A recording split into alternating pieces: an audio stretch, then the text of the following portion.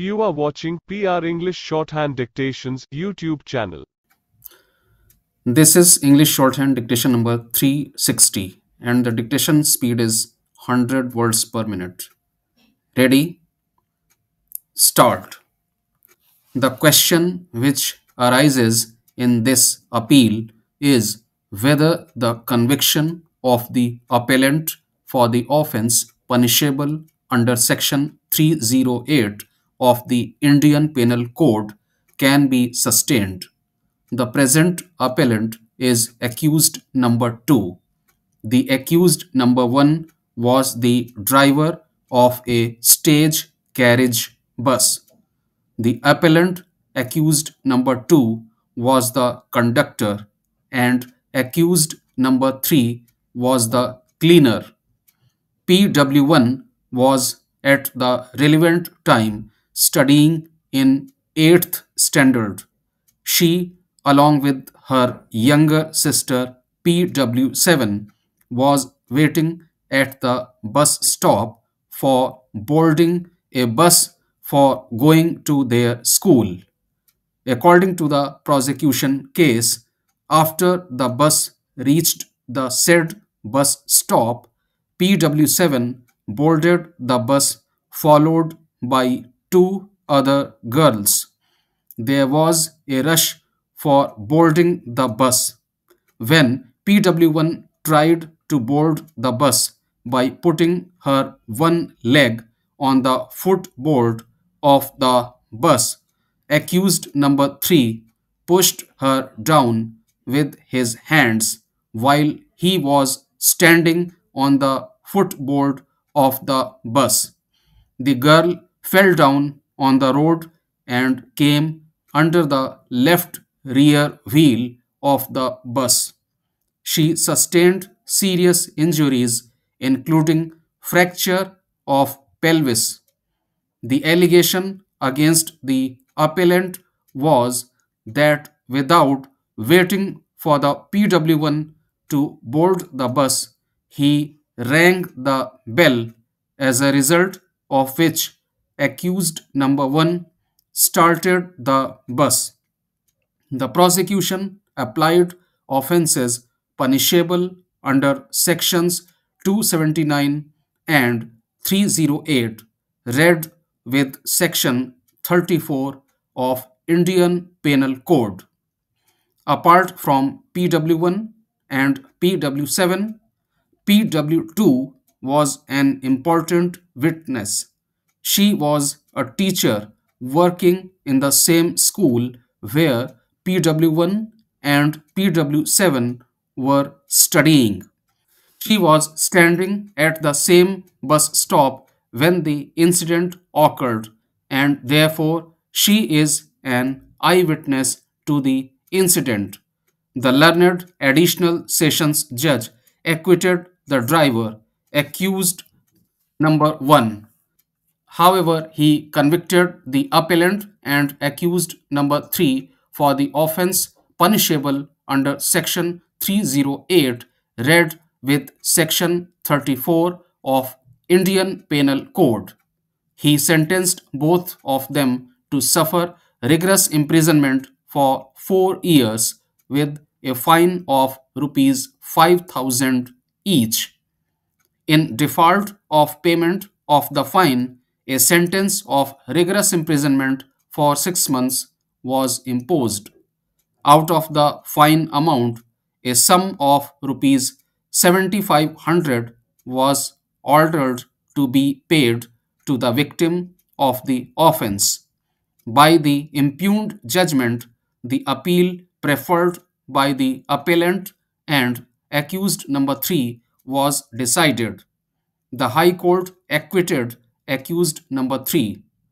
While confirming the conviction of the appellant under section 308 of Indian Penal Code, the sentence was brought down to 1 year by directing him to pay a fine of rupees 50,000. The High Court noted that the incident was of the year 2005 and a period of 17 years had lapsed from the date of the incident.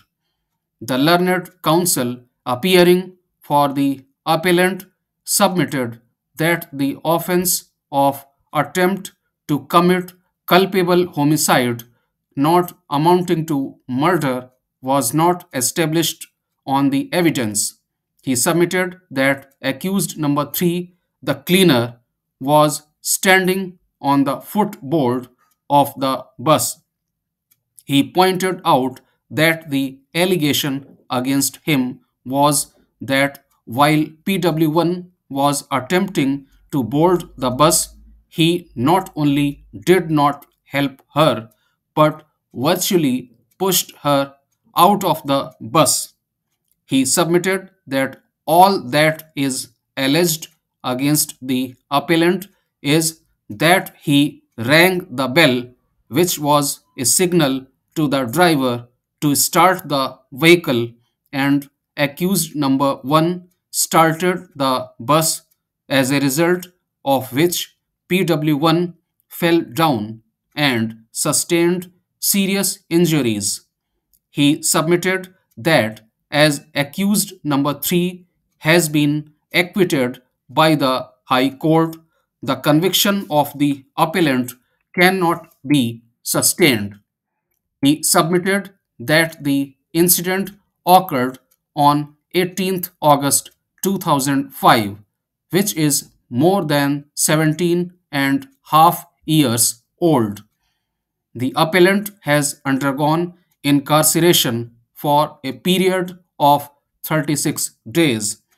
He was thrown out on bail.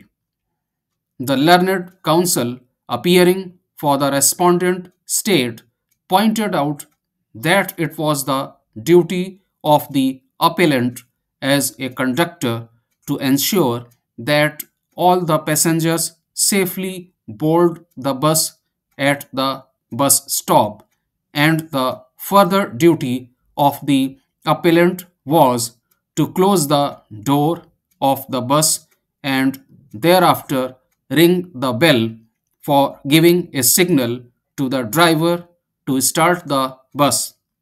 He submitted that the appellant had knowledge that at the bus stop many students were waiting to board the bus to reach their schools. Therefore, knowledge on his part can be inferred that by his act of ringing the bell without taking precautions, death can be caused of a passenger who is trying to board the bus. He pointed out the injuries sustained by PW1. He submitted that the injuries were very serious, though fortunately PW1 survived. He would therefore submit that the offense under section 308 was established. It is not the prosecution's case that the appellant had any intention to cause the death of PW1 or intention to cause such bodily injury to her as is likely to cause her death. The question is whether the appellant had knowledge that he, by virtue of the act of ringing the bell, was likely to cause death. It is not possible to say that the appellant, while ringing the bell, had knowledge that his act is likely to cause the death of PW1. The bus was overcrowded. The cleaner was standing near the footboard.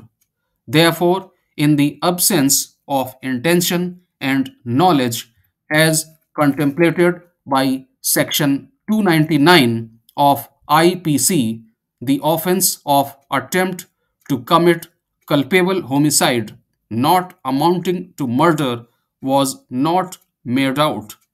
This is not a case where, if the appellant's act would have resulted into the death of PW1, he would be guilty of culpable homicide not amounting to murder.